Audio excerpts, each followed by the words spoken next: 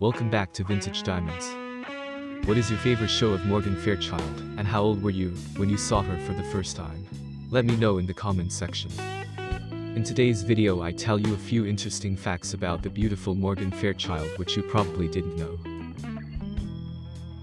Her first name is derived from the title character of the David Warner comedy film Morgan, a suitable case for treatment. The first job she had as a professional was to act as Faye Dunaway's double during the location filming of Bonnie and Clyde. As a native Texan, Morgan was considered for the Sybil Shepherd role in the Last Picture Show, competing against Sissy Spacek.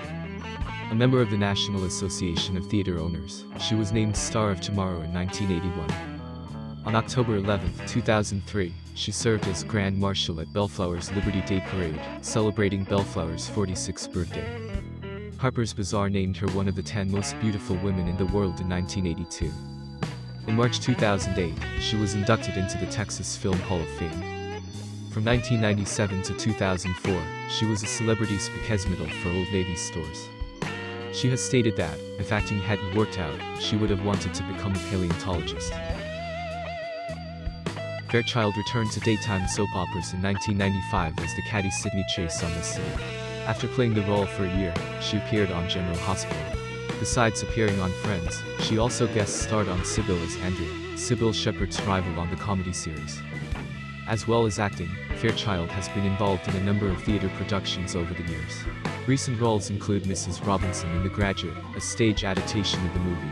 Dental White, a consumer tooth whitening product, was also advertised by her in an international campaign. Fairchild participated in the competition reality show, But Can They Sing, in 2005. She played Sophia Blakely in the Minute show Fashion House in 2006, a rival to Bo Derek's character, Maria Gianni, in another rich bitch role. In addition to her appearance on Chuck, she also played Dr. Honey Woodcomb, the mother of Captain Awesome. Having a guest role in The Bold and the Beautiful in 2009 marked another return to soap operas.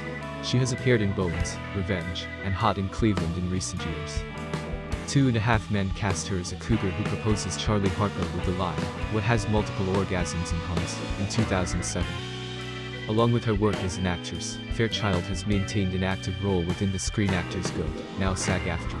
She has served on several Guild committees during her 3 years as a Guild board member, including the Legislative Committee, the National Executive Committee, the SAG-AFTRA Relations Committee, the Commercials Contracts Committee, and the Honors and Tributes Committee.